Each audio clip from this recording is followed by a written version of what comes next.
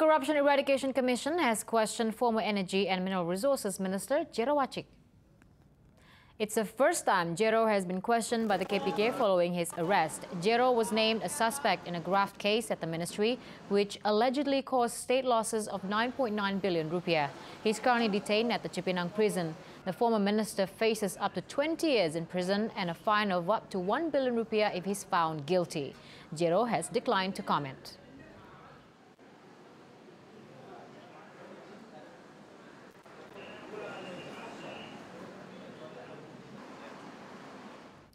The Corruption Eradication Commission has accused Jero of involvement in graft linked to the provision of goods and services for the ministry and the misuse of operational funds.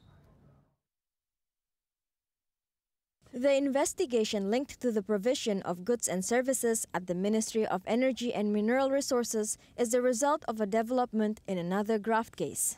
That case has already led to the trial of the ministry's Secretary General Waryono Karno.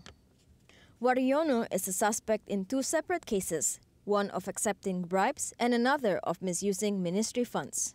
The KPK also says it's found indications of extortion by Jero Wacik while he was still Minister of Tourism and Culture. The case at the Energy and Mineral Resources Ministry is believed to have taken place in 2011 to 2013.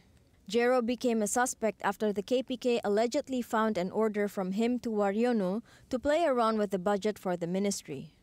In July 2014, the KPK questioned Jero's wife Trisnawati, as well as their daughter Ayu Vibrasita, before later questioning Jero himself for 6 hours.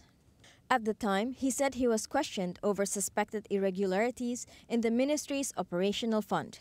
He also said he had no clue about what was being asked of him.